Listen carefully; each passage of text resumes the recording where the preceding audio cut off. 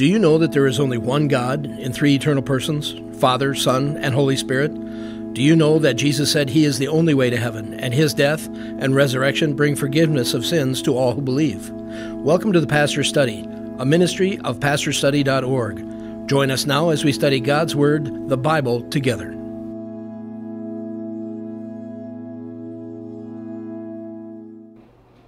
Welcome to the Pastor's Study. In the New Testament, Jesus heals people a lot. And then Jesus ascends back to heaven, and the church goes out, and in the New Testament, the church heals people a lot.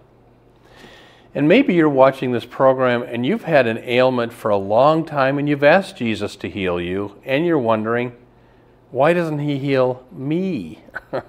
Well, that's the lesson today. I hope by the end of this half hour you will know two things. Number one, Jesus does heal you. And number two, even when he doesn't heal you, in another way, he's healing you.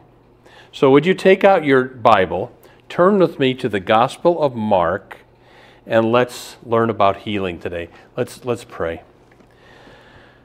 Father, we do pray for people that are suffering in their physical bodies, in their spirits, in their mental life, in their marriage, in their finances. God, we would pray, you are a God of healing. We pray that today you would heal people. And Lord, if for some reason you don't, show us what you're doing. And we ask this in Jesus' name. Amen. Mark chapter 1, starting at verse 29. And immediately after Jesus and the disciples had come out of the synagogue, let me stop you right there. Here's the first lesson for today. Jesus worshiped regularly. He was weekly at the synagogue. Do you worship regularly? If Jesus needed it, you better believe we need it. And it might save your life. There's a story of an elderly man who went to church every Sunday. One Sunday he did not show up. And people think, well, that's strange. Wonder where Ed is. So a few of the members went over to his house, looked in the window. There he was lying on his back on the living room floor. They broke in, got an ambulance, saved his life that he was in church every week. You know, there was a church that had a sign in front of it that said, C-H blank blank C-H. And it said, what's missing? And the answer is, you are church. Jesus went to synagogue regularly, verse 29. And immediately they came out of the synagogue. They came into the house of Simon, that's Peter, and Andrew with James and John. Just for a second, I want to talk about Peter's house. Do you know they think they probably discovered Peter's house in Capernaum? They excavated Capernaum, ancient Capernaum, and there's one house that's small like the rest of them, but has been overbuilt, has been plastered with sayings on it like, Lord Jesus, have mercy on me. And they really do think that the early church used to make pilgrimages, and they built over Peter's house. I mean, as I was coming to the studio today, I saw my old Grimm's Fairy Tale book. I've had this since I was like 12 years old. And here's my Bible. Some people think they're the same thing. I mean, the Bible has nice stories, but they're all made up. No, they're not. We have something called archaeology, and if you wonder whether there's any good evidence for the Christian faith, get a book by Josh McDowell called Evidence That Demands a Verdict, and look at some of the archaeology that's been dug up. All right, but I digress. Back to Mark chapter 1, verse 30. Now Simon, that's Peter's mother-in-law, was lying sick with a fever, and immediately they spoke to Jesus about her. Here's the next lesson. Peter was married. He had a mother-in-law. Most of the apostles were married. The apostle Paul was not, but he wrote this, 1 Corinthians 9. Do not Barnabas and I have the right to take along a believing wife, as the other apostles do, and the brothers of the Lord and Peter? And then he writes this in 1 Timothy 4, false teachers forbid marriage and require abstinence from foods that God created to be received with thanksgiving by those who believe and know the truth. For everything, and includes marriage, everything created by God is good. Nothing's to be rejected if it is received with thanksgiving. And then Hebrews 13 says, let marriage be held in honor by all. Most of the apostles were married. In 1123 AD, the Roman Catholic Church, at its first Lateran Council, that's when they officially forbid priests to be married. But before then, priests were married. And let me read you some of the statistics.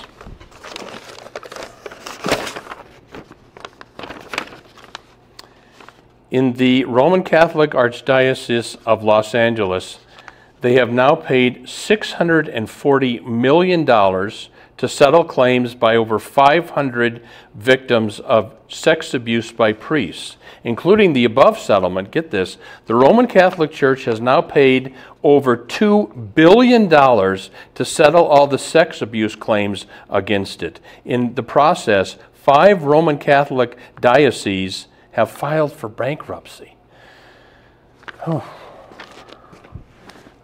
Back in the Middle Ages, Martin Luther was a Catholic monk. He started out as a Catholic monk. Back then, there was so much immorality between nuns and monks that finally Luther said, let them get married. and Luther's point was, it's fine to be a pastor, a preacher, and married. And if you forbid that, you're inviting mischief. Let's look at verse 31. And Jesus came to her, the mother-in-law, and raised her up, taking her by the hand, and the fever left her, and she began to serve them. Here's the next lesson. We are healed to serve. Why did Jesus heal you? Why did he save you? So you'd serve him. Many years ago, there was a famous preacher by the name of D.L. Moody. And he was up preaching one day, and he sees in the congregation a young woman named Mala Moe, who had converted a year and a half earlier. And in his sermon, he comes down from the pulpit and he says, Mala, what are you doing for the Lord?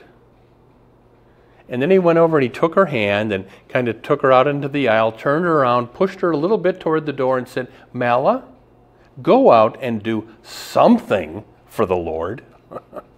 Well, that little push sent her halfway around the world. She became a missionary in Africa. For decades, she labored bringing people to Christ, died at age 90. So my question for you today is, are you doing anything to serve the Lord?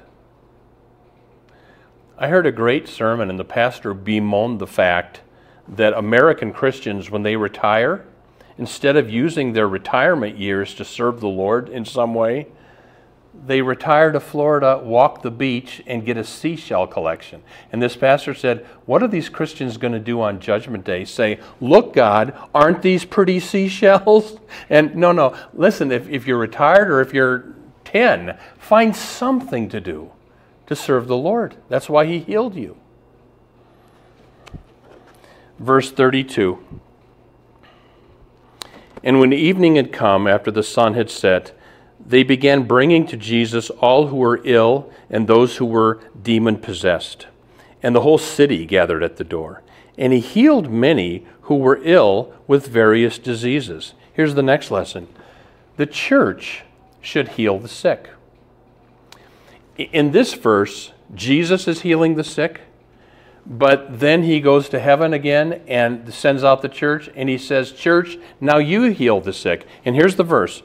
James chapter 5, is anyone among you sick? Let him call for the elders of the church. Let them pray over him, anointing him with oil in the name of the Lord. And the prayer of faith will save the one who is sick, and the Lord will raise him up. If he has committed sins, he will be forgiven. Therefore, confess your sins to one another, pray for one another, that you may be healed. So if you're sick, have you done this? Have you called the pastor of your church? You know, Pastor, I'd like you to get the anointing with oil by the elders. I've seen amazing things happen. Years ago, here's a dear Christian woman of our church. The doctor tells her, your lungs were filled with tumors. It was pretty much over. So she comes up to the altar, would you anoint me with oil? So the elders and I prayed over her, anointed her with oil. She goes back to the doctor. The doctor says, I don't get this, but the tumors are gone. And she lived for years after that. I have been limping on and off for 2 years. I don't limp all the time, but now and then I limp because I've got a knee problem. The doctor says bone-on-bone arthritis, Tom, you're going to probably need a knee replacement eventually. So I went to my pastor. I said, can you get the elders, because it does say elders plural, could you, pastor, get some elders and anoint me with oil? That was, I don't know, was that 5 months ago, 4 months ago? The difference was immediate. I mean, I used to have to rub this ointment on my knee that I'm not sure it ever worked anyway. I haven't had to go for the ointment for 4 or 5 months. Now, I still kind of feel it now and then, but the difference is amazing. So, God heals through the church. But even when He doesn't heal you, He heals you through the church. Let me explain. In 1973, I was 19 years old. My dad was dying of a brain tumor, my Catholic dad. They gave him 6 months to a year. But in his last months, and I went with him a few times, there was this charismatic Episcopal church near our house. Now, some Episcopal churches are very unbiblical today, very pro things you shouldn't be pro, but this was a good biblical Episcopal church. And every Wednesday, sick people would come to the church. They'd have a worship service. The pastor would preach. People would go to the altar. They'd get Holy Communion. The pastor would anoint them with oil and pray for their healing. Now, my dad didn't get healed. He died of the brain tumor. But didn't he get healed? I mean, sometimes God doesn't heal you one way, but he got communion and Christian fellowship the last months of his life. God uses the church one way or another to heal. Look at verse 34. And he cast out many demons. Here's the next lesson. The church should do exorcisms. Jesus does exorcism here, but in the book of Acts, after Christ ascends, the early church did exorcisms. So if you feel you might have a problem with a demon or something, you might want to call the pastor and say, can I get some prayer with the elders over what's going on? Verse 34, but Jesus was not permitting the demons to speak because they knew who he was. Here's the next lesson. Demons have supernatural knowledge. The demoniacs knew who Jesus was when nobody else did. Recently I got an email, Pastor Brock, is it possible the demon possession in the New Testament is really mental illness? And I said no, because why would people with mental illness know who Jesus was when nobody... That doesn't work. There is a supernatural evil knowledge in the occult, but we're to stay away from that. I mean, Christian, we get our supernatural knowledge from the Bible. We don't go to Ouija boards or the occult or dial 900 psychic or to seances or to tarot cards. I mean, I remember as a 12-year-old, my friend had a Ouija board, and 4 of us sat there with this Ouija board between us, and it was spooky. There was some supernatural knowledge going on, and we just kind of could put it away. But, you know, my friends think I'm weird. When I go to a Chinese restaurant, I don't even read the fortune cookie. I eat it, but I don't read it. So just stay away from the evil supernatural knowledge of the occult. All right, for the last part of the sermon now, we're going to ask the question, well, why doesn't God heal me? Let me make 7 quick points. Point number 1, think of all the times he has. Psalm 103, bless the Lord, O my soul. Forget not all his benefits, who forgives you all your iniquity. He heals all your diseases. I mean, you might have a certain disease, but think of all the colds you've had, the flu you've had, the headaches you've had. Think of all the times God has healed you. And here is one reason maybe you're not healed. I say maybe. Unbelief. is one possibility. It says in Matthew 13, Jesus did not do many mighty works there in Nazareth because of their unbelief. So the second thing I want to say is unbelief is a possibility for why you're not healed. You might say to yourself, well, I don't want to go up and get anointing with oil by the elders. I think that's kooky. I don't want that. I'm not a Jesus freak. Okay, then don't get healed. I remember years ago, I said to this Christian gal, do you have an aspirin? I got a headache. She said, well, have you prayed about it? I thought, well, I haven't. Sometimes the reason we don't get healed, we don't even think of consulting God. Another reason we might not get healed, and again I say maybe because this is not always true, sin is one possibility. Jesus said in John 15, he had healed a man, and afterward Jesus found him in the temple and said to him, see, you are well, sin no more, that nothing worse may happen to you. I think Jesus is teaching your sin can cause sickness. Not always, but it can.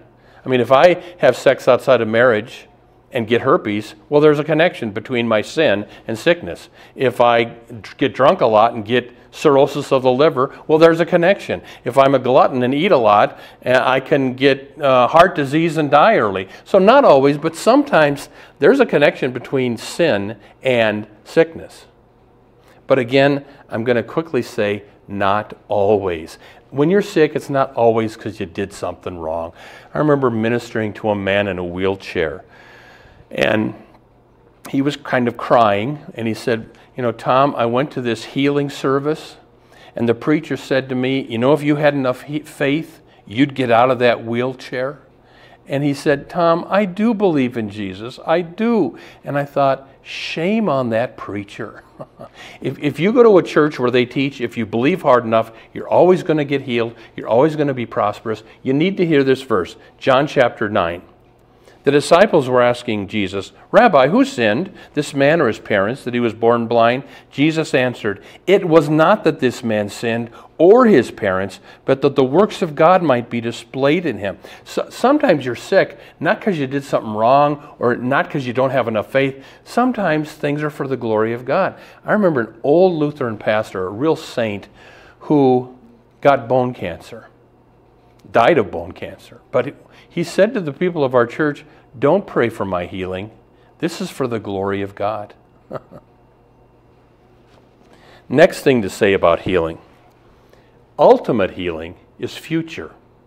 Revelation chapter 21. God will, future tense, wipe away every tear from their eyes. Death shall be no more, neither shall there be pain anymore. All the pain and suffering doesn't end until the second coming of Christ. Now, let me explain something called realized eschatology. I learned about this in seminary. Eschatology is the last things, the things that happen at the second coming at the very end. The Jews believed in the last things, that the Christ would come and everyone would be healed, the dead will be raised, and it'll be perfect. Well, during Jesus' 3 years of ministry, he did some of the stuff that wasn't supposed to happen till the end. He raised the dead. He healed people.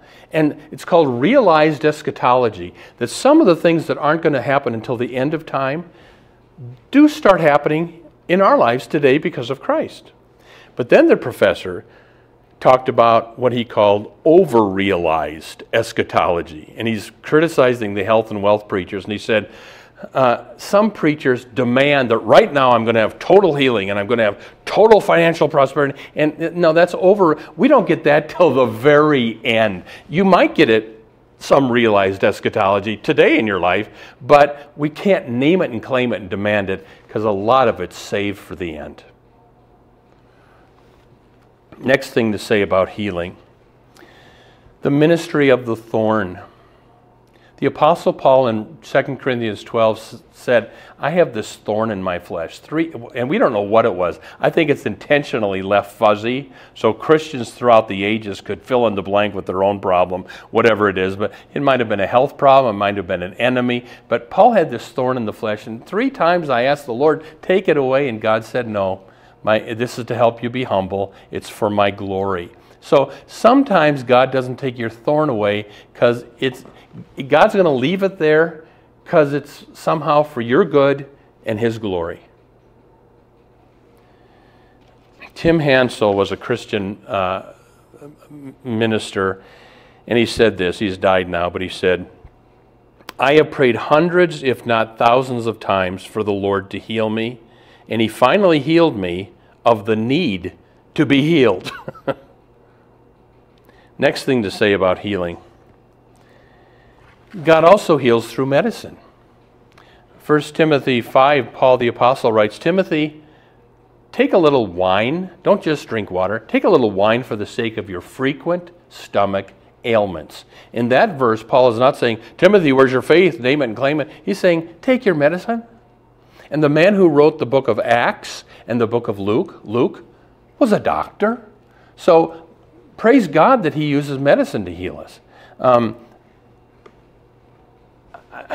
I've been taking a thyroid pill for 25 years. 25 years ago, I asked God to heal me. He didn't, so I take my pill every day. And instead of saying, "Well, Lord, why don't you heal my thyroid?" just take your medicine, and thank God that we live in America where we get good medicine.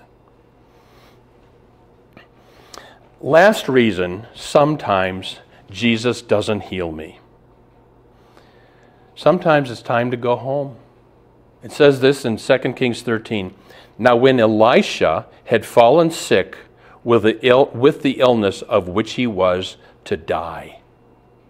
Now to all the faith, health, and wealth preachers, they need to hear that verse.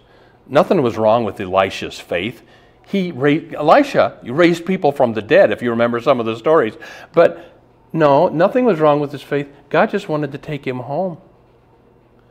And sometimes, Christian, God doesn't heal you down here because He wants to heal you up there. And I've said this before, I'll say it again. I really think when we get to heaven, we're going to look back at our time on earth and think, why did I scratch and claw to stay down there? All right, let's review this. Why doesn't Jesus heal me? 7 words to say. Number 1, think of all the times He has. Number 2, unbelief is one possibility. Number 3, sin is a possibility, but not always. Number 4, ultimate healing is future. Don't do over-realized eschatology. Number 5, know about the ministry of the thorn. Number 6, know that God does heal through medicine. And number 7, know that the time will come when He just wants to take you home. I close with this. Here was a preacher who said these words. I would rather save one human soul than heal 1,000 human bodies. Let me repeat that. I would rather save one human soul than heal 1,000 human bodies. Point being, what's the use of healing somebody's body? Because they're still going to die someday, and if they don't have Christ, they're going to hell. And his point is valid. It's more important for us that we're saved and know Christ than if we heal people's bodies.